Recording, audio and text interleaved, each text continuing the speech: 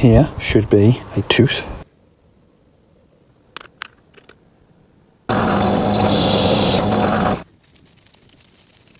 Woohoo!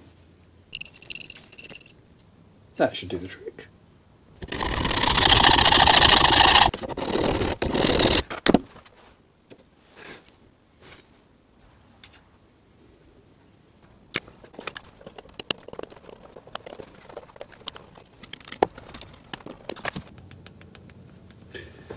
I think we got one.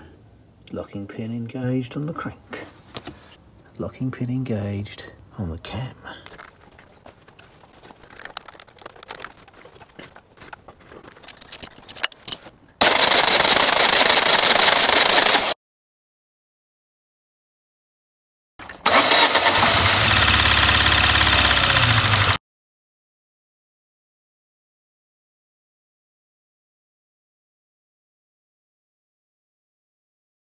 Good morning all.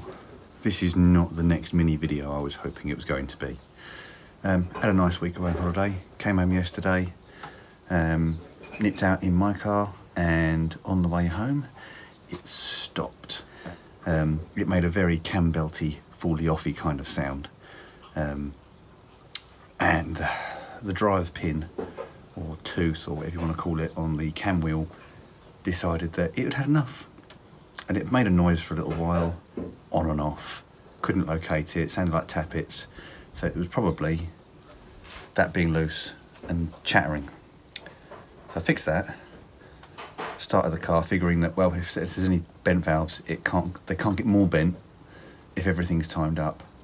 And we've got at least one bent valve. So, yeah, I'm gonna put it apart. Probably not much talking today. Just following the process, probably on time lapse as well, but I will cover what I can when I can. But basically it's Sunday today and I need the car for work Monday afternoon, so onwards.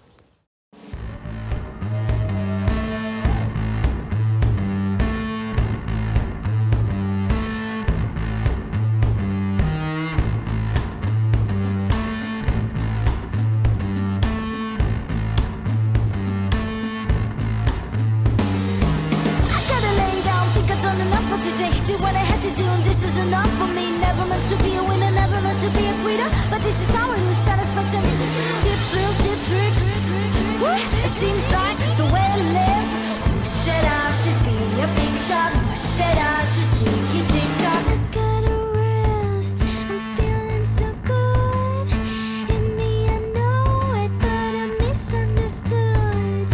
Feeling like that, well, they say it's a lie, but I gotta tell ya, gotta live and let die.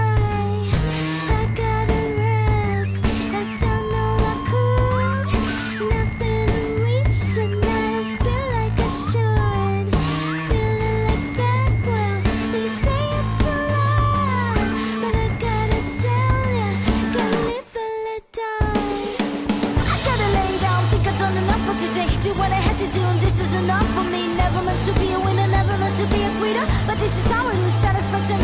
Chip thrill, chip tricks. Woo! It seems like the way to live. Who said I should be a big shot? Who said I should tick tock? I gotta rest. I'm feeling so good.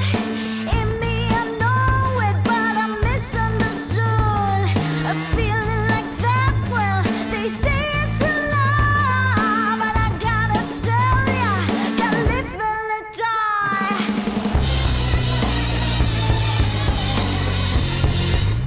I gotta rest, 'cause I've done all I could, and nothing of reach, and I don't feel like I should. I'm feeling like that, well, they say it's a lie, but I gotta tell ya, gotta live and let die.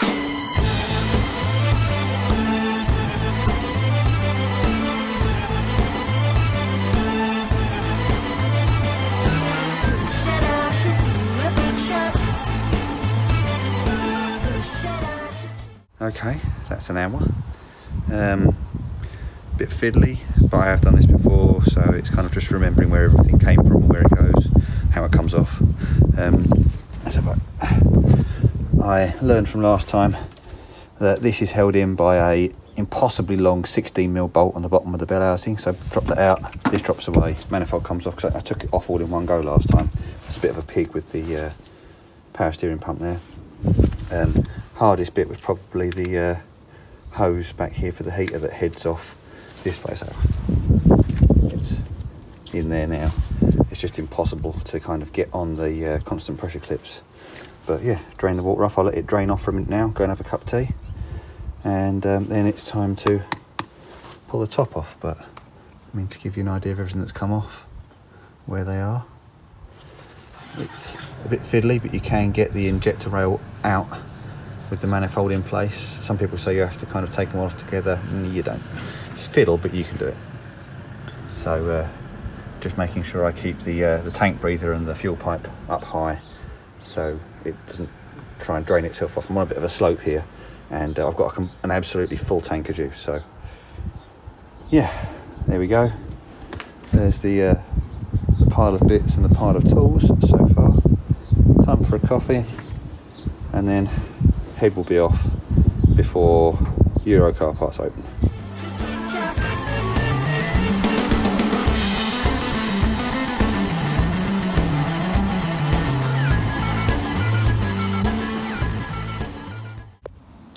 Okay, I thought I'd actually show you this bit in real time, because it's kind of important to get the engine timed up before you pop the cam belt off and lift the head off, because once the head comes off, do not turn the engine or you'll pop the liners out, and that doesn't end up so well. That ends up quite bad and quite expensive. So that's a take the engine apart job to put them back in, unless you're a real cowboy. So I'm going to show you the locking tools I use. There are proper tools available. Obviously I don't use them because there are really cheap and simple alternatives. So yeah, let's spin this around. For locking the crank, I use a bit of brake pipe. It's, what are we looking at here? Maybe 5mm across max. Could be 6, you know, 6mm maybe. I'm not going to measure it because it's not important. It's a bit of brake pipe. It goes down here in a hole just there. Now, likelihood is it's not going to slide straight into the pin. What you need to do is get your 22mm socket on the crank pulley down this end and spin it around until that drops in. Now, spin the engine around and get one arm over there holding that. So gradually turn the engine around whilst holding that pin in. Bit by bit. There you go. That won't turn any further that way. And it won't turn any further back that way either. Okay, so it's locked, but the locating pin for the cam is over that side. It needs to be here. There's a hole in the head. You probably can't see it, but just here. So I'm 180 degrees out, so I've got to pull that back out and wing the engine around again. There we go. Turned a little bit, put it back in.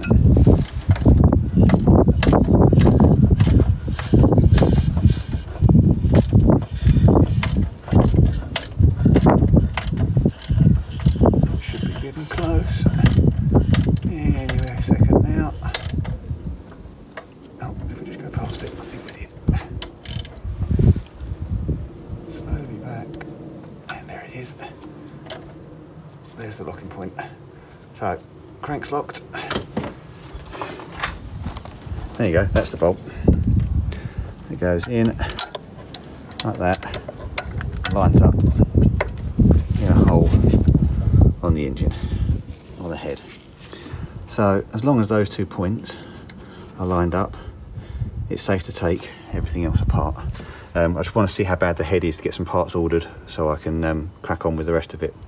So the proper method would be jack the car up, you take the inner arch liner out, you can pop this cover off, undo the tensioner, cam belt off, because you've got to put it all back together. And if you're doing this, you may as well put a new cam belt and tensioner and water pump on it. But yeah, that's the gist of it. I think you've got these through here, you can then lift this whole mount out of the way if you really want to. I don't usually. There we go.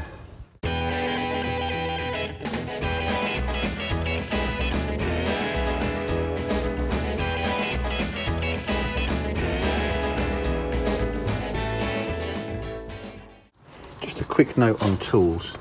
You'll notice the head bolt here is a 6 pointy star kind of backwards Torx. It is a female Torx bolt. There is a proper tool to do that. This is an E14 socket, and obviously that will bite on and slip the tool. However, if you are in an absolute pickle, have to get this undone and can't find the proper tool locally, you can use an 11mm socket. It has to be a single hex, but it's down there somewhere. A single hex 11mm socket also fits these, but be really careful, and it's an emergencies only kind of job. Okay, let's get the head off.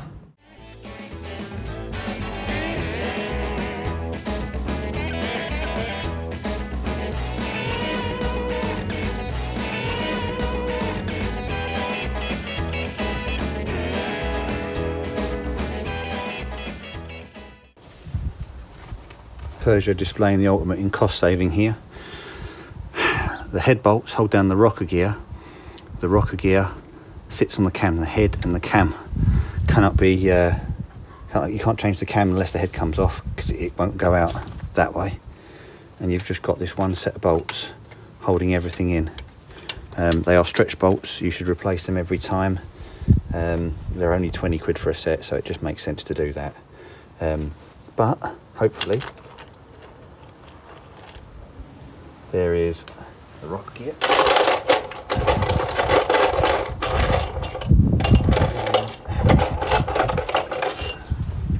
I just can't seem to put it down.